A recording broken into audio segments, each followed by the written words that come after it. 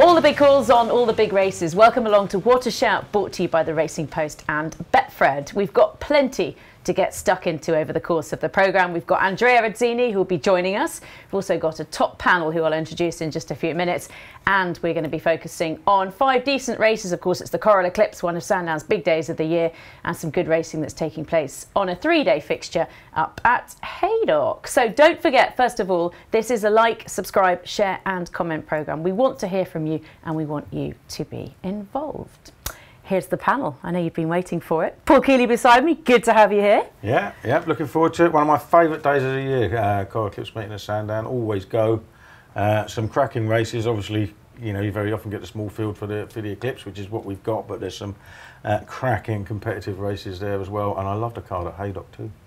It's going to be boiling today, and not the case tomorrow. This is the issue. The one thing that I suppose frustrates punters more than anything else is the weather forecast that has thunderstorms in it, because we don't know whether they're going to get them or not. Now, you know, I spend a lot of my time studying racing and looking on weather websites.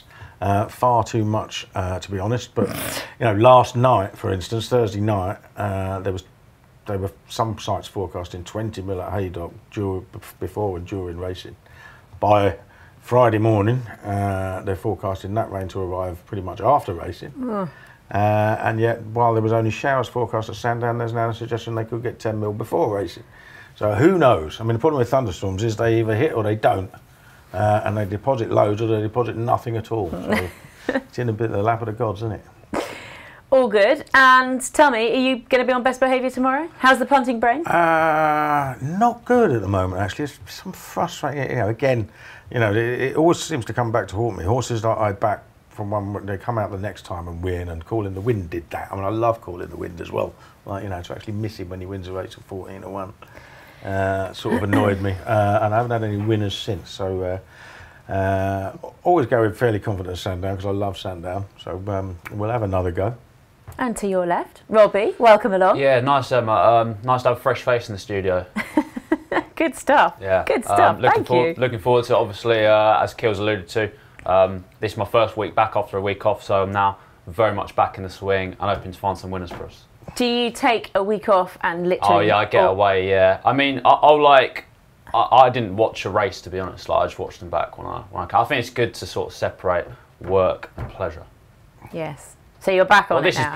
This is pleasurable for me as well, sat in here obviously, but yeah, very much back in the groove. It's not a real job, Robbie, is it? End of the day. It's not really. No, it is kind of hard to switch off, isn't it? But that's why we're here, isn't it? Got the passion. So you're on your A game, you think, and you're firing I for think the so, weekend. yeah. I mean, I was carrying the tipping team at Royal Ascot, to be honest. So, yes. So hopefully more. Not wrong there. He's definitely not wrong there. I don't think a lot's changed since. It's annoying. I finished 7th. I'll move over your heads just in a way a little bit. I finished 7th in the work tipping competition out of 400 people, just outside the money. But I'd like to say I'm still in form, even with a week off.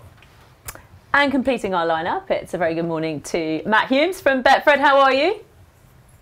I am. Yeah, thanks for having me back. Awful last week. I think I put up 3 and it managed to be about 5 runners combined, so absolutely shocker. But yeah, come on, Robbie, work is pleasure, isn't it? It's a great job. We're not down the mines, we're trying to find winners. This is great. You go hand in hand, surely. Exactly. Yeah, I mean, it's a fair point, Matt. I should pay a bit of respect to the position we're all in. So come on, tell us, what have you got offers wise? Hit us with something good for the weekend. Well, we're going to hear from Andrea Atzeni a little later on as well, so we'll be top price on his rides at Sandown. He's gone both Lady Amana and Stenton Glide as well, so we'll make sure we're top into price on those for a short period this evening. We're going to be 4 places as well online in the Coral Charge. That is wide open, isn't it? We'll talk about that. First one's going to look at shortly. But 11 runners, 4 places, but even so, you're still not guaranteed to get into the frame. That really is wide open. 11 to the field right now. Over 5 places on the Old Newton Cup as well. Another big betting race. Weekend. Those punters, we love those big field handicaps. So this is what we've got coming up on the show. We've got 5 races that we'll be focusing on. 2 of them, they're big races from Haydock, and the others coming from Sandown. Of course, the feature of the day is the Coral-Eclipse. Well, there isn't a better time to sign up to the Racing Post Members Club with 50% off your first 3 months. Check this out now.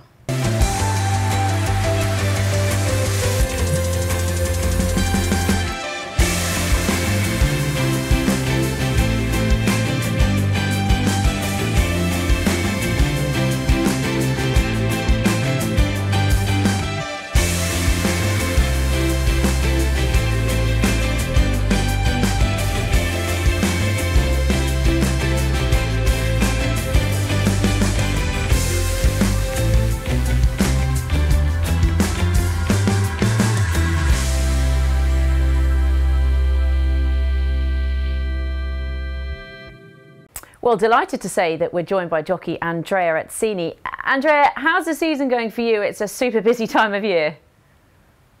Yeah, no, it's quite, obviously it's a very busy time of the year now. I thought a very good start of the season, decent start anyway.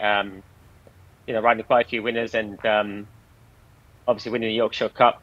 That was a nice start, and won the German Guineas.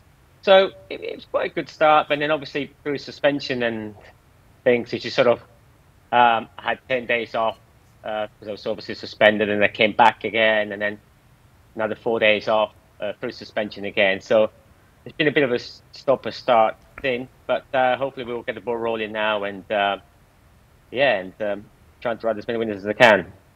How are you getting to grips with the stick rules? How does that generally fit with you? It's at the beginning it was a bit of a struggle. Even now, I think with the new whip rules, the main problem was it wasn't so much the number. I think the numbers is not really an issue. It's just everything else that comes with it. Above shoulder high, time to respond. I found it difficult, especially with time to respond, and especially when you're riding a lazy horse on soft ground. And I got done a couple of times because of that, and obviously hit the horse at the correct place. That's another thing that that I struggle with sometimes. But listen, as it's been very well documented. I think the problem, like I said, is not the number of time to respond. Obviously, I have to think about it a bit more. It's just the penalties are quite harsh. Yeah, they certainly are. You have a day off today, which is probably rare at this time of the year, along with the suspensions. Who are you riding out for weight-wise? You're quite lucky on that front, aren't you? I try to keep myself busy as I can, and I ride work with different trainers. I don't know, the likes of Marco Botti, Chris Hood, and William Knight. I try to put myself about as much as I can, and like you said, I'm very lucky with my weight. I've never have to struggle with it. Obviously, I keep an eye on it every single day because it is important to keep your weight down and be as comfortable as you can. And but I can't complain. Like I'm one of the very few lucky jockeys that don't have to really worry about his weight. Now, you're just back from the Palio, aren't you, in Siena? A group of you went over. I think you went last year as well. Doesn't your brother ride in that? That just looks madness. Would you be brave enough to do something like that? I wouldn't be brave enough now, Emma, no. No, it's good fun. I've been there quite a few times, and somehow, obviously, I was suspended on Sunday, Monday, Tuesday, and obviously James Doyle, he was off, and obviously Jamie Spencer as well, and a few of our friends, Kiram Har and Will Byrne, they all were very keen to go and watch it, and because I've been there many times, I thought it was a good idea for them to come with me, because obviously I knew where to go and what to do, and it was great fun. We were there for 2 days, and lucky enough, my cousin won it again, so that's his 5th palio in a row. He's won it 10 times. That's amazing. Yeah, he's won it. Yeah, it is. He's won it 10 times so far. The record is 14. He's only 37 years of age, so hopefully he can break the record at some stage. And how do you train for something like that? How does that work? It's obviously they don't use saddle, so they have to ride bareback. So physically, it's a big ask for them because, like I said, your legs got to be strong, and they train very hard. I see my cousin. They train like not just in the gym, obviously, to keep the weights down and whatever. It's just riding horses in like 3 or 4 horses every day bareback just to get used to it. And but no, it's something that we're very lucky now with the new documentary, and obviously I think it's on Netflix and also on Amazon Prime.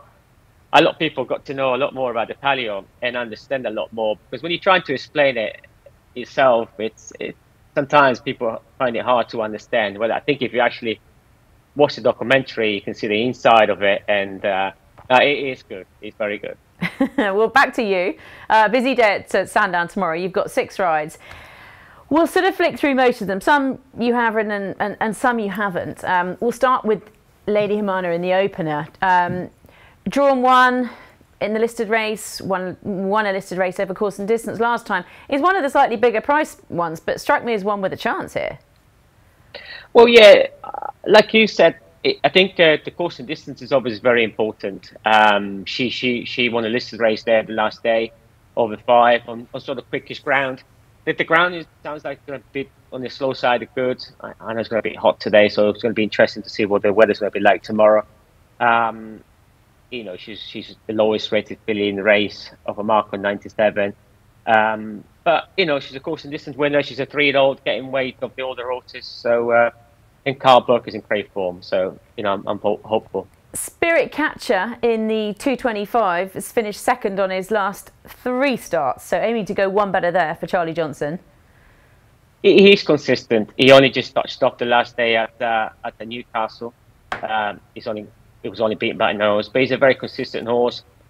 It's a very competitive handicap. He's obviously running in slightly easier races, but you know, he's consistent and he's getting, you know, he's only carrying 8.6, so he's getting quite a bit of weight off the top horses, so which whole helps. And yeah, no, I'm confident he could be competitive again. Big chance, I thought, on Stent and Glider. Probably your best chance in the 3 o'clock for Hugo Palmer. Yeah, she's. I quite like the filly. She actually ran a very good race in the German Guineas when she finished second. She was, you know, the track was quite tight that day, and the winner probably got the run of the race. But I thought, you know, dropping back to, you know, to listed level, she's a mark of 103. I'm sure she's a top-rated filly in the race. She's very uncomplicated. She's just got better with racing, and hopefully tomorrow could be a day where she can actually win a Black Cup race. And I suppose your chief opposition has just come out, so I think you're pretty sure to go off favourite for that. So no, a big player there. And then Mokhtasab in the 4:15 for Billy Knight. Know much about him? Not much about him. I've seen him running plenty of times. He's dropping back to 10 furlongs. He stays a little bit further, although he's one of a 10. It's a handicap. He's a very competitive handicap, and hopefully he's on a decent mark. They can be competitive again. The last couple of races, Empty Metaphor and Abu Royal. Do you know much about either of them? Empty Metaphor, he ran in the Jersey the last day. It was well beaten. He came from Ireland, winning the novice over 7 furlongs on soft ground. So it's up against it, back in a handicap though, so hopefully he'll show a bit more than what he did the last day in the Jersey at Ascot. Quick word on the Eclipse. Sadly, you don't have a ride. There's only 4 runners, and obviously it does look a match between Paddington and Emily Upjohn. What's your take on this, 3-year-olds against 4-year-olds at this time of year? Well, you know, it's only a small field, like I said, with 4 runners. You know, it's going to be interesting to watch tactical-wise and what's going to happen in the race. But, you know, they're 2 very, very good horses. Obviously, Paddington, he was very impressive when he won at St James's Palace. He's getting, I think he's getting £7 from Emily Upjohn, which is a lot of weight. But at the same time, you've got to be impressive with a mare. She's a very consistent mare. She was very impressive when he won the coronation at Goodwood. I know she's coming back in trip, but she showed a very good turn of foot when she won the coronation. So it's going to be very, very interesting a race to watch. But maybe if I had a choice to ride one in the race, I'd probably ride Paddington. He looks the new kid on the block. Brilliant. Andrea, thank you very much indeed. Enjoy your day off and good luck tomorrow. No problem. Thank you very much, Emma. Great to hear from Andrea there, speaking about his 6 rides at Sandown, also a bit about the Palio, which is fascinating stuff. I'm actually quite intrigued now to go and check it out on Netflix. I know you have to be brave. I'd love to go actually one day as well. But we're going to get stuck into the action now. The 150 at Sandown kicks us off, and this is the Group 3 Coral Charge. It looks a very open race, Matt. Is that how they bet? It certainly is, yeah. I don't think it could be any more wide open. It looks like a handicap the way they're betting it. There you go. 11-2, co-favourites of 3. Don't forget there's only 11 runners in this, but I thought it was a really interesting make-up for a 5-furlong race. Not much pace I couldn't find going through these. You know, lots of these do like a burn-up and to come from behind. And I think Ryan Moore on Marshman really does catch the eye from stall 3. He didn't get out across Lady Hamana and Tiber Flow, you imagine would be held up get it to that rail, I think he's got a massive chance. But you say with 4 places online on this one as well, and even so, you're not guaranteed a place. It's wide open, but I thought the lack of pace was an interesting angle here tactically. Okay, well, Robbie, I'm going to start with you here. Please, yeah. The draw, I mean, that's obviously quite essential, right? Yeah, I mean, there's often trouble in running on the sprint track at Sandown, isn't there? Like, we saw it last year. Equilateral probably should have won, but he ended up finishing about 6th or 7th, beating 2 lengths. You don't exactly know how it's going to play out, but as Matt points out, the lack of potential pace is a bit of a worry. But I don't know, I think the sprinters keep on side, put him up early in the week, is equality. I think that Windsor run last time off of mark 102, you don't often see sprints won by the best part of 6 lengths. I thought he was really impressive there. And he had a couple of excuses on his 2 starts before that. I think he probably found the ground potentially too soft in the Palace House, and it's his first run back, I can forgive that. And then in the Temple Stakes, he was drawn 1, where there's a massive pace bias, the first 4 home rule in the top 4 stalls. So I just think this is an sprinter on the up, and I'm not sure we can say the same about a lot of these, and you're getting, I think 13 to 2, I think that's a pretty fair price. And Keels, obviously, form-wise, the King's Stand is quite important, isn't it, here? Because plenty of them ran in it last time. Yeah, plenty of them ran of it. None of them got that close. Obviously, Marshman finished 7th, I think, beating just over 5 lengths. The time before that, he was 3rd in a Group 2, the Prix de Gros Chêne at Chantilly, and half a length in front of him was Get Ahead. And what I don't understand is the BHA assessor seems to completely ignore that form, and they've left Get Ahead rated 102, which makes her look like she's got tons to find, but she clearly hasn't, because she was giving £3 to Marshman then, and she's getting £1 off him now. Obviously, that's weight for age. But you know, started this season, Clive Cox, who's cracking with sprinters. He said, I think she'll be challenging for decent prizes this year. And on her last 2 starts, she's won very easily at Haydock, and she was in front after the line at Chantilly as well. And that is a really quick 5 furlongs. So the winning time was dipped under 56 seconds. This race is very rarely running under a minute. Right? And the stiff finish over 5 furlongs will absolutely suit her down to the ground. My one worry is if it does chuck it down, because he says, and on the form, she doesn't want it soft. She does handle a bit of cut. Stall 9, you know, in the past you'd have worried about that a lot of Sandown, because you want to be on that. You want to be on that far well sometimes, but not always. And just, I think 4 of the last 7 winners of this was on 6 or higher, including came from the dark 2 years ago. He came from stall 9. So I'm not going to worry too much. She'll drop in. She does travel. She definitely finishes. It's quite interesting. Pat Dobbs riding for the yard as well. Doesn't ride very often, but if you go and have a look at his stats on the 5 furlong sprint course, they're as good or better than pretty much every jockey in the race. I think apart from Jason Hart, who's only had 3 rides and won on one of them. His strike rate is better than all the other jockeys on that sprint course of Sandown. So Connections have done their own work. They certainly have. Well, you alluded to the fact that you were quite excited about the card at Haydock, and that's where we're going to go next. The Group 2 Lancashire Oaks, 9 of them line up here. 1.5 miles is the distance. Matt, how do they bet? Yeah, well, Mimikyu, of course, for last year's winning connection. Remember this race last year? It was really rough, wasn't it? Free wind, and there was a Ashara, I think, wasn't knocking each other over, and Free Wind came through to win very comfortably. I'm not sure if Rob Avila and Jim Crowley still speaking after that, but it's Mimikyu, your favourite, at 5 to 4 on the back of that reappearance runner-up at York. Cecil Road, of course, won the Leicester Piggott contest at Haydock a few weeks ago. That's at 9 to 10. And I thought the got an horse here. It was a risk here. I mean, she lost both the shoes at York. She had an excuse for that one. And, you know, she was second to Nashwa in the Nassau at Goodwood, and then won the Prix Jean Romanet. If she hadn't run at York, I wonder what price she would be. I think she's the forgotten one. I think Mimikyu's too short. Keels, I'll start with you this time. I think the favourite warrants her place at the top of the market. Do you agree? I think she does. I think she's remarkably talented. A little bit concerned. She can be ever so keen going, can't she? Like, you know, and she can blow it. And they've taken the hood off, which is very, very interesting. So, you know, she has one at the track. You know, I think she's the one to beat. I don't think she's unbeatable. It really annoyed me when Cecil Road won the Leicester Piggott race the other day, because why didn't we think of that? After the race. Haggis, I mean, he was, you know, I mean, she was clearly keyed up for that, and it was a good win. I wonder whether she might bounce a bit from that, because that was a very, very hard race. I know it's almost 4 weeks ago now, but it is 4 weeks ago.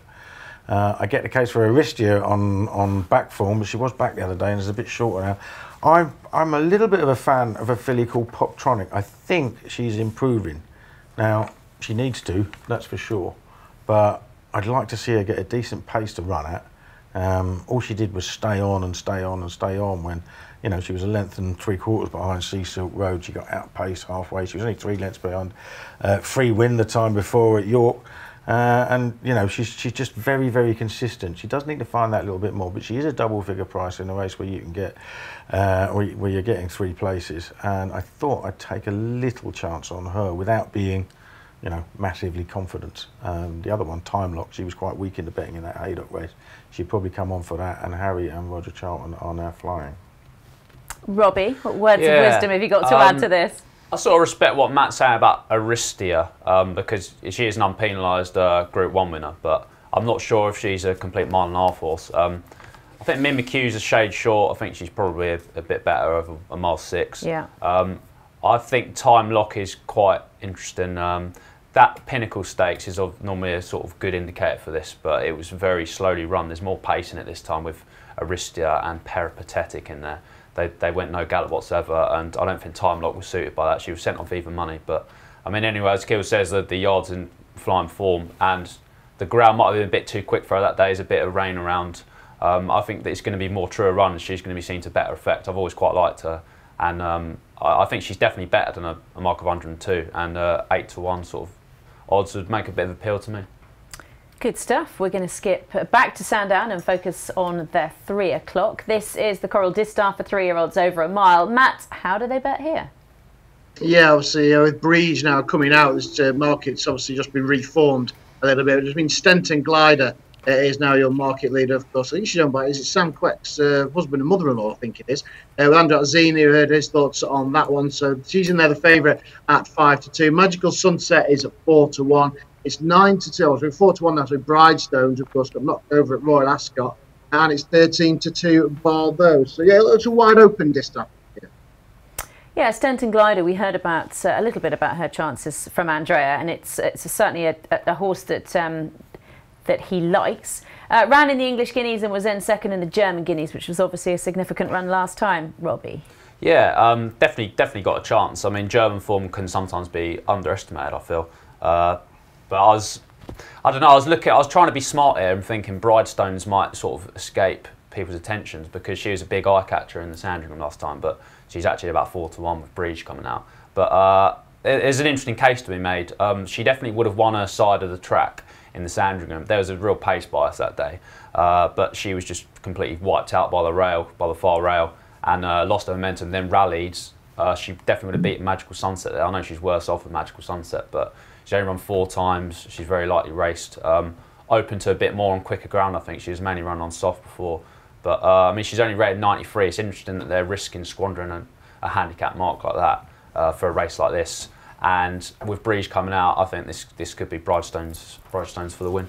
What are you thinking, Keels? Well, I found it very hard. I mean, I'm not as hard as anti-post punters, I hope, because obviously the first 2 in the betting, Coppice was one of them, can't remember the other one.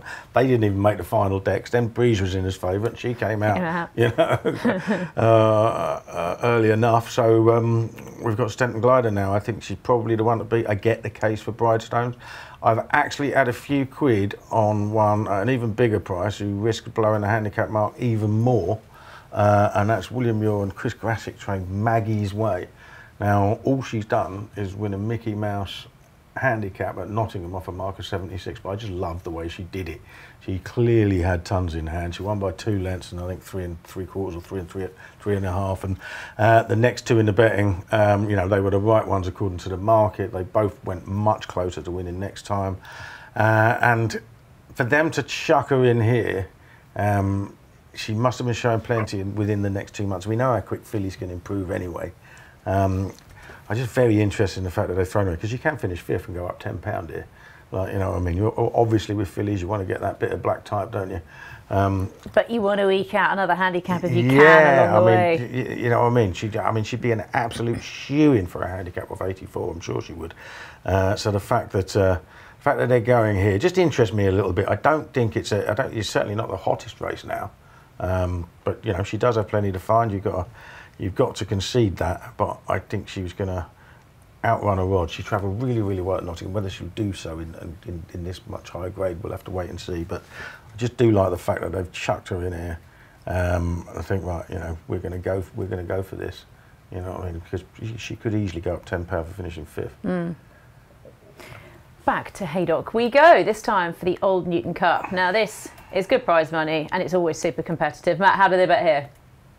Yeah, bookmakers benefit, isn't it? We're 5 places each way on it. So let's have a look at the bets in here. Lancashire for William Haggis is your marker. He's got doubly represented, of course, in these. He's also got Garcy for the team as well. 5-1 Lancashire. Sheer Rocks, who won on Betfred Derby weekend at Epsom, impressive in a hat-trick, 13-2. Cumulo Nimbus, Stuart Machen's commentating, hoping he'll be saying coming from the clouds, but he won't because he's a front runner. And Richard Kingscote, an eye-catching jockey booking for him. Know how good he is from the front at Haydock. And Max, this is an interesting one. This was really well backed at Royal Ascot.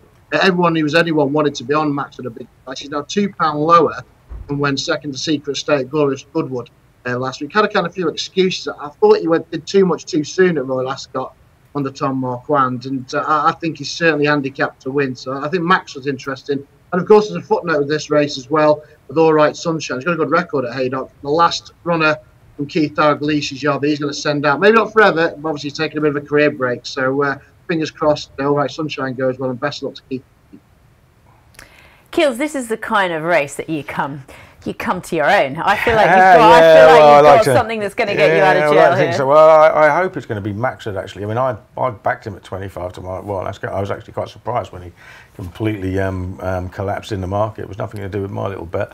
But yeah, as Matt said there, he just did too much too soon in a race that was run as a strong gallop, not quite as strong as a 3-year-old handicap over the same trip, but still a strong one. Okita Sushi came from a long way back, and Maxford was right up there from the off. So I think he did too much. I think he shaped a hell of a lot better than his final finishing position of 12 suggests. He was still only beating 5.5 lengths, but he was right there, a furlong and a half out.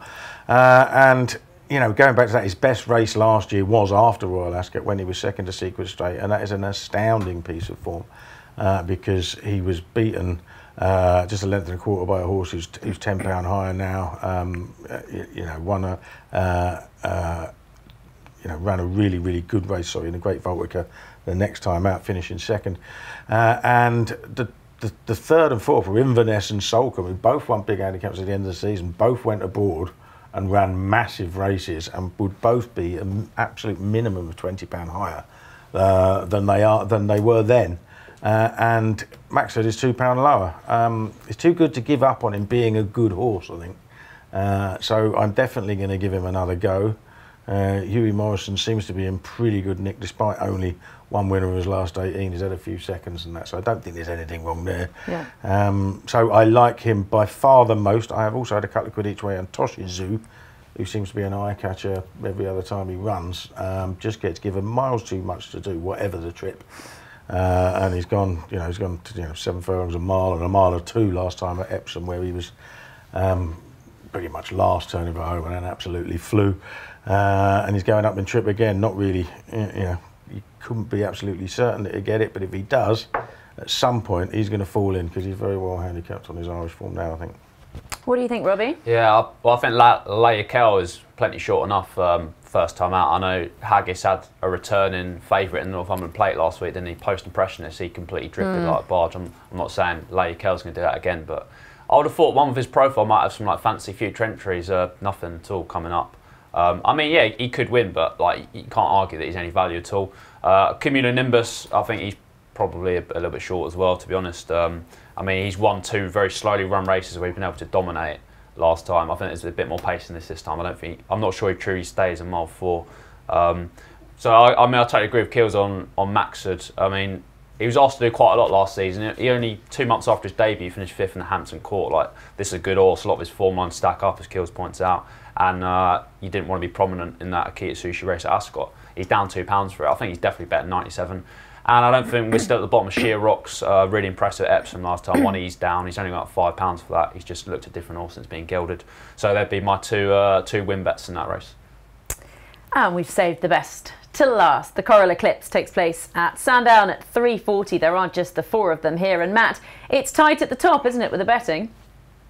It certainly is, yeah, and obviously they flip-flopped earlier on the week when the decks came out. But there we are. Paddington even money favourite to give Aidan O'Brien a 7th winning the race. He'll be the winning-most trainer if that one obliges. Then we look, John, at 6-5. Again, obviously, Dubai Honor will want the thick end of those showers, the 20 mil that maybe Kealy was talking about earlier, and 25-1 West Wind blows. Yeah, it looks a match, but again, it's quality over quantity. Tactics are going to play a massive part. Will the weight concession probably play in the favour of Paddington? I would imagine so. I'd be with the favourite, but again, tactics be a massive part here. Robbie, the classic generation against the older horses. What are your thoughts on that at this time of year? Looking forward to it, Emma. I mean, it's proper 2-horse race on paper, but it's going to be. It could get messy with a potential lack of pay. A lot of it depends on how quick West Wind Blows goes. I think. I have a theory in my head that he won't go quick enough, and that will upset Emily Upjohn. She can be a keen goer sometimes, and that could compromise her finishing effort. And Paddington might have too much speed for her. If it's a test of speeds, then I'd back Paddington to win all day long. So that's going to be crucial. I'd just about side with Paddington, but I mean, I'm just not sure this is the perfect setup for Emily Upjohn. I'm not doubting that she's proper top class. She looked brilliant at Epsom, but I just think it might just play into Paddington's hands. Yeah, interesting. Keels, we were discussing this earlier, and you came out with a stat about how many Group 1s there are between over this trip between now and the King George.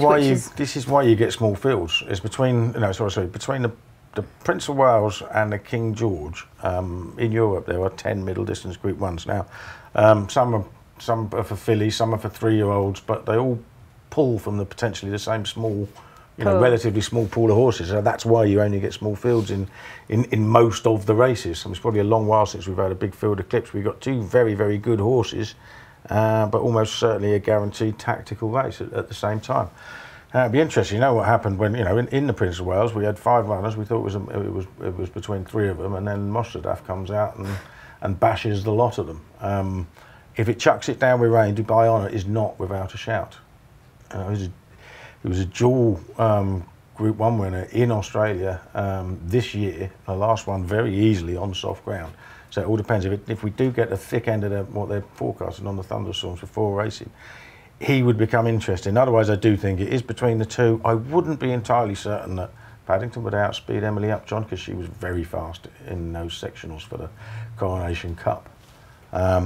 Who do I favour? I couldn't tell you. This is not the kind of race you know what I mean. Bet, it's not my sort of race. I will not back. I certainly won't back either of the front 2 because I don't bet at those sort of prices anyway, and it'd need an absolute deluge for me to get involved.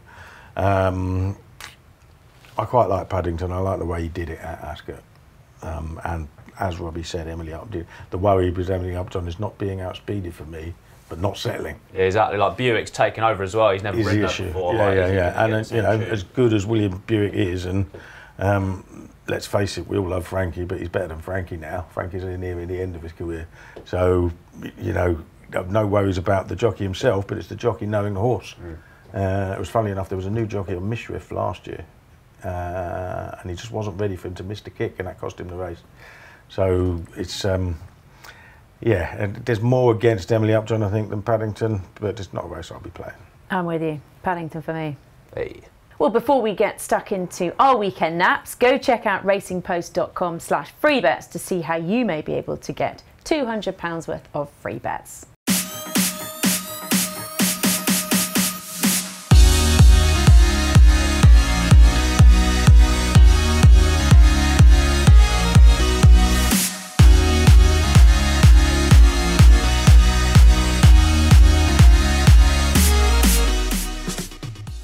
So, best bets of the weekend. Matt, what have you got up your sleeve for us?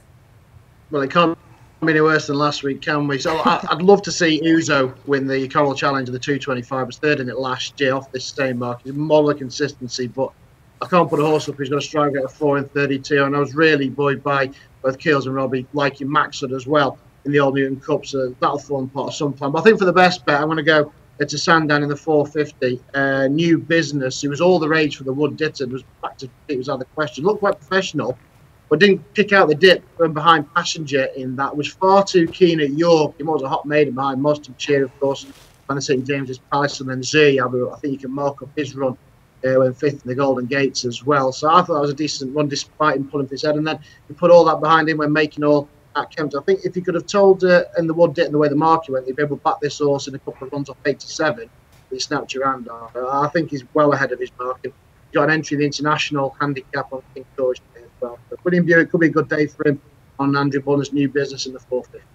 I love it. Great minds think alike. New business is my nap of the day too for Andrew Balding. You've just made the best possible case for him, and I think he'll take a lot of beating in that race too. So Snap, Keels, you next. Yeah, I'm quite a big fan of Uzo as well, that Matt mentioned. He's got a very good record at Sandown, and was an unlucky third in the race last year, but I'm going with Get Ahead. I think she's a sprinter going places, and hopefully the rain won't get in too much.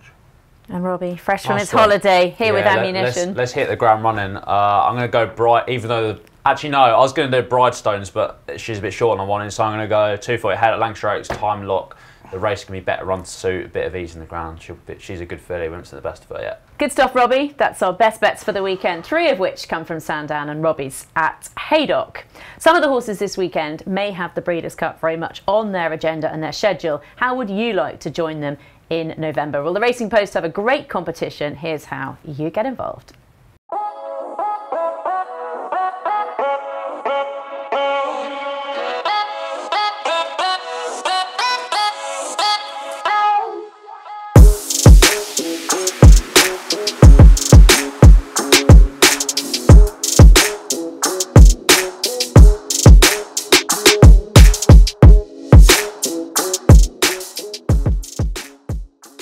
Matt, thanks for joining us once again on the programme. What are the plans for the weekend?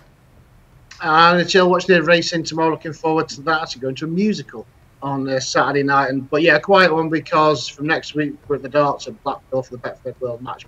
That is going to be manic. So a little bit of a quieter one. Good stuff. Thank you very much indeed. Robbie? Yeah, I mean... Soaking up a few rays today or not? Yeah, it's quite hot actually, isn't it? I mean, I thought I caught the sun from going to France, but I'm not looking my most tanned. We had the Race Post Summer Party on Wednesday. I'm still feeling the pinch from that, so I just want to relax really, Emma. Well, I'll be watching this for sure. Okay, good stuff. And Keels? You'll be looking after the load of animals that I've recently discovered you've got at home. No. Rabbits, I've got a daughter, dogs, and a parrot. Budgies, parrots. I've got a daughter to do all of that for me, so I will be at Sandown, first in, last out, hopefully. Is it your favourite race day of the year? One of. Yeah, one of. I really do. It's local as well. Yeah. Well, you know, it can take me about 15 minutes to get home in a taxi when I stagger into one when I walk out the track. So yeah, it's great. I love it there. And you know what you're doing, confidently armed with ammunition? Well, I hope so. It'd be a while since I had a good Eclipse meeting, to be fair. But I normally go in confident and then get it knocked out of me race by race. What are you doing this weekend then? I'm going to Wimbledon on Sunday. Oh, nice. Yeah. Brilliant. I haven't been for a couple of years. I haven't been for years. You just sit on the hill, or are you actually in there? And no, I'm on centre court. Oh, I knew it. Hospitality as well. What's that? Hospitality as well. No hospitality. A few drinks and no, I'll be. I like a bit of Wimbledon actually. Wimbledon's great. I'm not sure who's playing yet because I suppose it depends on what happens today. Yeah, too early to say. We'll find out on Saturday. Okay, good stuff. What else? A day at home, fairly quiet tomorrow, which is quite nice and quite rare. So yeah, well, soak it up. Yeah, I will. I might catch a few rays this afternoon as well. Thank you both very much. We will see you again soon, and thank you for tuning in to What a Shout.